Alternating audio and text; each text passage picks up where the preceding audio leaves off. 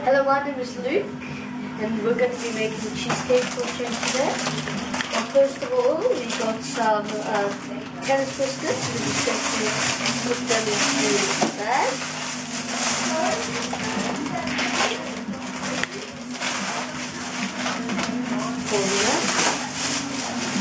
And then what you've got to do is you've got to get the air out and then roll it up and make a knot.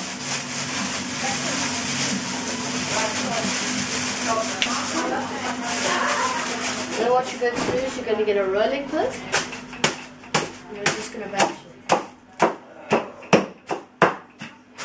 So what you want to do is you don't want any crumbs, you just want it to be 100% powder. Okay, now that we bashed the tennis biscuits, now what we're going to do is we're just going to melt some butter. Now all we need is about that big butter and maybe a bit more. Yeah, maybe a bit more.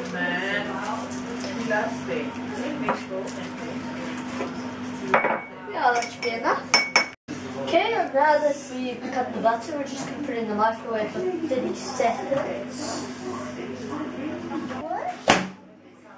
Now, wait. Then let's pour this into a plastic bowl, any plastic bowl.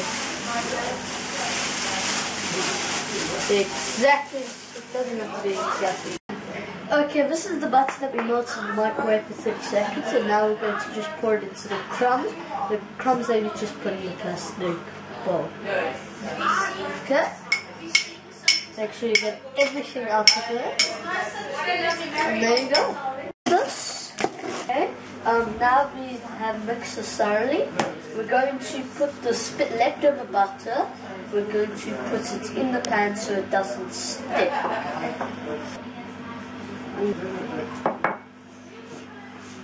Let's mix this. Okay, you want to get everywhere on the top. Every single place. Okay, now this is the crushed tennis biscuits and the mixed butter, and this is our buttered grease ball. And what we're going to do, so all we have to do is we basically have to like shake it. Okay, now what we're going to do, I've got a bigger spoon now, and we're going to want to pat it into the sides. Into the sides. Now, no, it's too loose. Okay, I got some cottage cheese here, some condensed milk, and some fresh cream. I got two bottles of them all. So what we're going to do is we're just going to... Okay, now I got some condensed milk. I'm just going to pour this in. Make sure you got everything in. There's the second can of condensed milk. Okay, now I put all my ingredients in, and I'm just going to cook.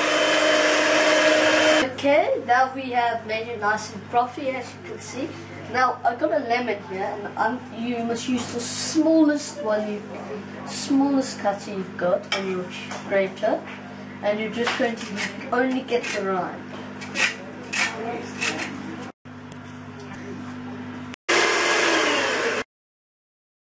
Okay, now we basically finished. All we got to do is we got to pop this into the oven and for an hour at 180 degrees Celsius. Pop that in, close the door, wait an hour, and then just it.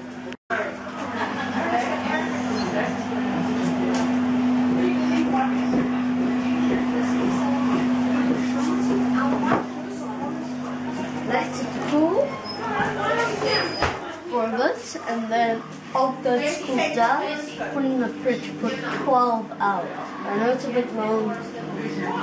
I would make it the day before. Oh, and there's your cheesecake.